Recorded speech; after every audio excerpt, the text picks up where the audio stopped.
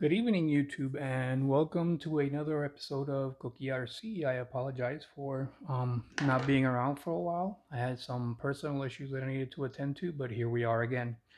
I promise you that I will try to stay in tune with my subscribers and with my videos as much as I can.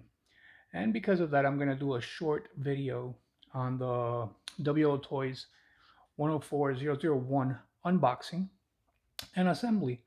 And what do I think about it and features that it has, stuff like that. I'm sure that there's plenty out there. I was trying to be one of the first ones to post one, but unfortunate circumstances happen and I just couldn't. So let's get right to it. It comes in a box that looks just like all the other boxes that come with the 124019, 144001, and so on.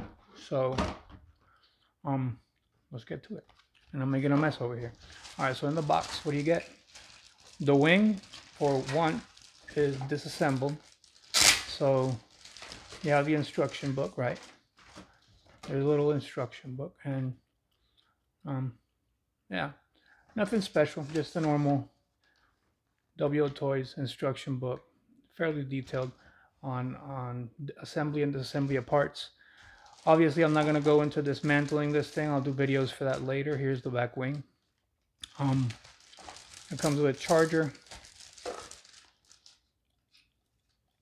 which I will not use, but it comes with it. It also comes with the plastic tool and some additional components in here, plus the two little grommets that go to install the wing. Little screwdriver and your conventional nut remover that comes with WLTOYS. Nothing special there. Let's see what we got in here. Then I already have it pre-disassembled because I wanted to save a little bit of time. I have the battery charging because I want to go take it out for a spin and see how it works.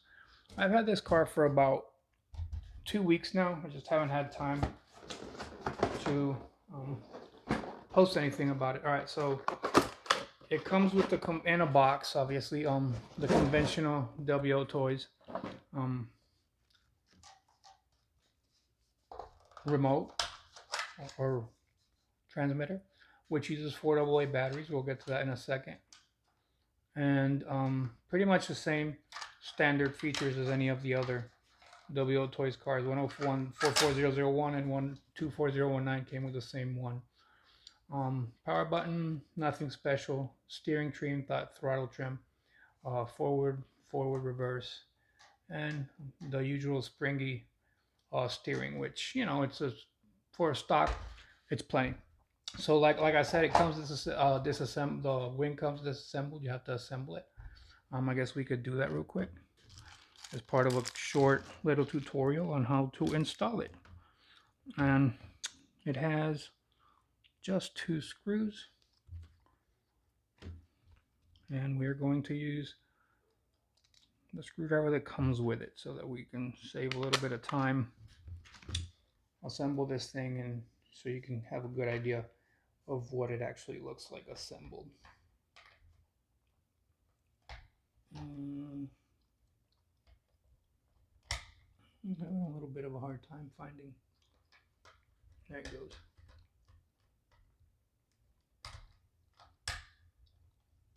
Nope. This thing is being...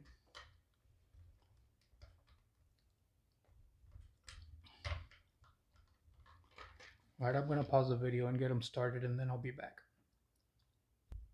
Alright, the wing is already installed. I did it off camera. It's nothing special. You just have to kind of start the screws in because they come pre-drilled, but they don't have grooves in them or thread. So you have to kind of thread them in there yourself, but it works out. All right, so it obviously comes with 2 clips. The 2 clips that it comes with are pretty conventional clips like these, bent, which I like that, bent clips. And then it has its body, pretty nice little body. And here we go. Now, one thing I noticed right off the bat is that the back wheels are different than the front ones. Obviously, you've probably seen that before.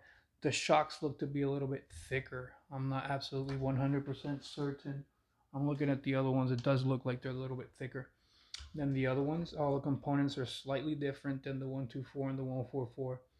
The 124 was just like a extended 144, and they did a couple of improvements, but not much. And now these, I really do like the chassis on this one. It's all metal. It has some weight to it. And it has these two guardrails over here, unlike the 124 and the 144, which had the um, completely metal chassis. That's a nice little change. Center drive motor, which I like for weight distribution. Um, what's in here, who knows, but that's probably going to get changed. I do like the meaty, sturdy drive shaft that has a regular size servo. It seems like it's very quiet and very responsive. I haven't tried it out yet. The It does not look like it's going to be compatible with any of the 124 or the 144001 parts. It does look like this has a fan here, but all in all, it looks like it's the same one that comes with the 144001 and the 124019 stock. So I wouldn't run this 3S. I wouldn't recommend it anyway. Other than that, I mean, it looks pretty clean. It looks pretty nice. I'm gonna take it out for a spin. Has a heat sink on it. The ESC.